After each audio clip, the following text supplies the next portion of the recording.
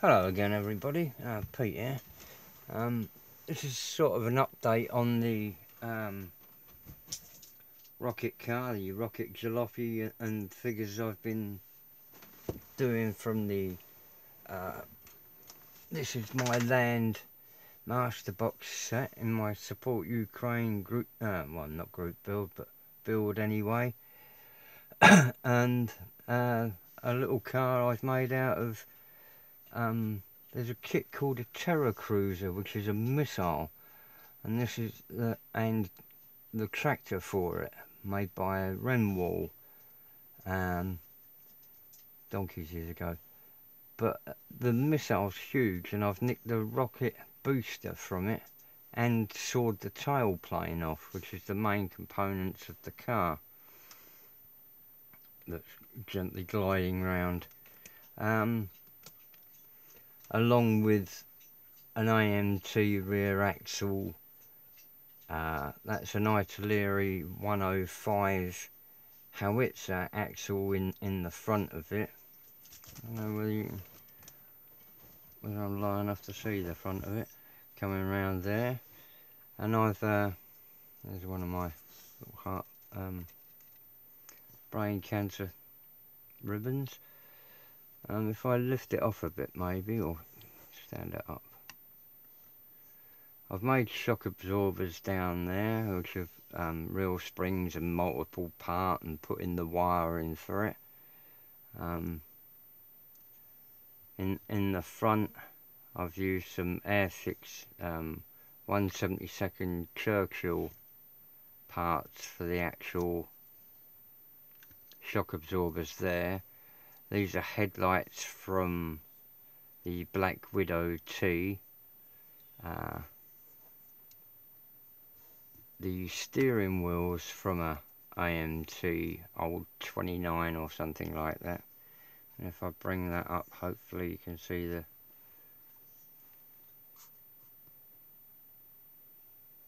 the details of the wiring and that I've put in and around it.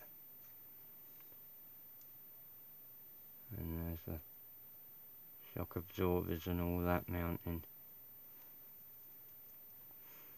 which I thought would give it a nice jalopy looking, different, linkages and things under there. The Womble fur saddle. Womble's a very rare creature nowadays, much like the American Sasquatch, found roaming round the mountains of South London. And this one came from Tobermory, I believe. So he's got a nice Womble fur seat. Gems for the tail lights up in the back of the sort of missile-y bits. Couple of skulls on there from their Games Workshop-y type things. And just general odds and sods. There's a lot of scratched bits of pipe, and these were rocker covers and bits of pipe and scratch stuff. Just junk it that you'll find in your litter tray of modelling. On the figure, Big Marc, I've glued this axle to his leg. This is the one I cast out of resin. It didn't come out too bad, but when I came to join the two moulded halves together, it slipped when I was super gluing it, and it wasn't until after it was well set that I noticed.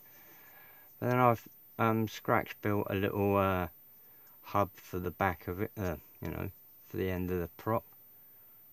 I wonder if I can get that to focus on that any better. I can't even see it.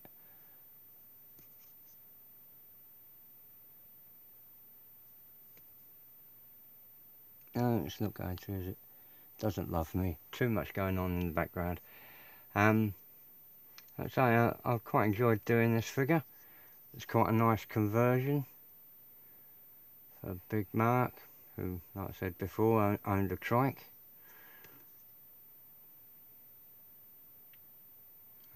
I've Great sculpture in these figures. I've really enjoyed doing those. Over onto the Ranchero for a bit. As you can see on this, it's got a full base coat of primer now. And that of course has shown up a few little spots that I want to get to. But they are really small, just in there a little bit. And the same, the other side I've got a little bit of work to do. But I quite like the effect that's given by adding those skirts and getting a ripple into the door. It's a nice sort of ba-dump-dump. There is a few little blemishes to do. And start working on the paint. I'm going to put silver in there, and I think Ford State Blue. I don't know whether that comes up as the same colouring as it does over here, but it's a very dark iridescent blue. Really lovely colour. So I'll get back on to doing that in the next few days. I've got hold of a really weird kit. It's called the Amtronic, AMT Tronic. It's a very strange car indeed, and I'm going to do an unboxing of it because it's just I've never seen anything like it. Really futuristic design of it. It's just weird. I'll show you in a little while. Anyway, that's it on this lot. Thanks for watching. Thanks for your support and bearing with my lunacy. Best wishes from jolly old England.